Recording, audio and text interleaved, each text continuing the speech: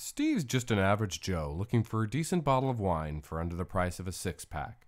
And now, for the first time ever, you can watch Steve and his remarkable shadow as they throw down Steve's $10 Wine Challenge. Challenge 7, the Box Wine Show.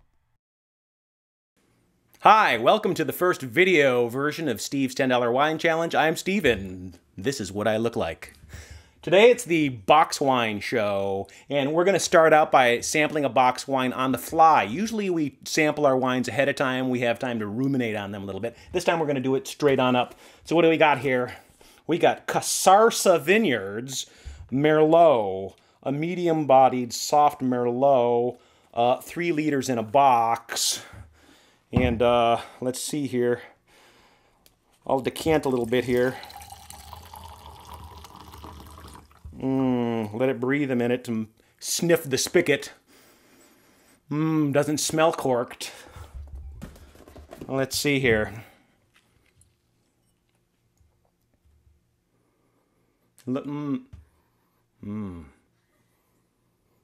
Smells a little chemical-like. Jesus. It's just ghastly. It's just ghastly. Let me try again. Oh, Jesus, it's just awful. It's just disgusting. Where the hell is this stuff from?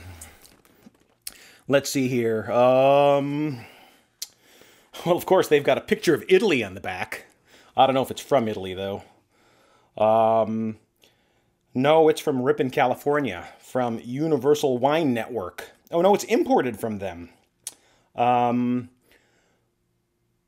It's from northeastern Italy. It's Italian. How about that? What a shame. The Italians, they're not representing with this Merlot, I gotta tell you. Pretty awful. One thing I gotta say, and this sort of destroys the story, but the box wine, I paid $9.99 for this, so this is probably pretty telling right there. This qualifies for Steve's $10 Wine Challenge, and it's not even a bottle, it's a box with 3 liters of wine in it. So that's 4 bottles. 4 bottles of wine. So that works out to $2.50 a bottle. So that's pretty cheap wine. And you know what? I can taste every penny. It's just disgusting. Oh. You know, already I can see the pain point of the box wine. Every once in a while I have a really awful bottle of wine and I have to dump it down the drain. Dumping a whole box of wine, that's pretty painful. But anyway, let me just say something about the box wine. And I know I've already sort of probably ruined it, and I'm not going to turn you now. I'm not going to convince you. But the box wine thing, there's been like a box wine revolution, sort of like the screw cap revolution. And so box wine, it's not just bargain basement swill like Franzia anymore. No, now there's actually fancy pants wine, and fancy pants wine that comes in a box. So you should know that just because wine is in a box, it doesn't mean that it's swill. There are advantages to the box wine.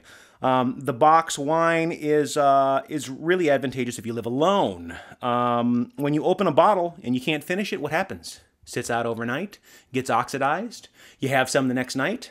Not quite as good, is it? Well, the thing with the box wine is it's got this vacuum-packed bladder inside and this sort of tap on it, and tap. And so what happens is you tap off a glass, you shut it off, no air gets sucked up inside there, and so it doesn't get oxidized. And so you can actually have like 1 or 2 glasses of wine at night, and then you can save the rest and it doesn't oxidize. And so you can keep the thing around for, a couple weeks and drink on it, and it never really gets that bad. And then another advantage that I learned from my father, who's retired now and really likes his wine and is a big fan of the Franzia box wine. It's helpful for an instructional reason. The wine is in this huge box, and my mother is really unable to monitor just how many giant glasses of wine he's drunk in a single night. And so consider that, my married friends. Finally, let's not forget that this box wine stuff is damn economical. So another box wine that I had that I would like to talk about is this King Fish stuff. This King Fish stuff I bought for $12.99, And again, that looks like it's over Steve's $10 wine challenge limit. But again, this is 4 regular 750 milliliter bottles, which works out to $3.32 a bottle. So this is the expensive stuff. And man, that's cheap ass wine. It's sort of the equivalent of the pony keg for the for the wine drinking set. So anyway, I've had the really crappy stuff. The Franzia, by the way, the Franzia stuff. This stuff was I think this is $13, and this is 5 liters. 5 liters. How many bottles is that? That's 5 liters. I don't even know how many bottles that is. 7. Anyway, this works out to a ridiculously cheap. It's unfathomable. It's pennies a bottle. And you know, that stuff is not so bad. It's better than this horrible stuff I was hoping to impress you with. So anyway, I got this rockfish stuff, right? So we're talking about the rockfish now. The rockfish is a California Shiraz. And let's see, what year is this stuff? Well, it's from 2004. And like I said, this works out to like $3.32. And when I tried this, I also found that, you know, when I first poured it out, there was this big sort of alcoholic nose when you first pour it, and it tastes like alcohol. And when I first poured it out, I was like, oh my God, this is just disgusting.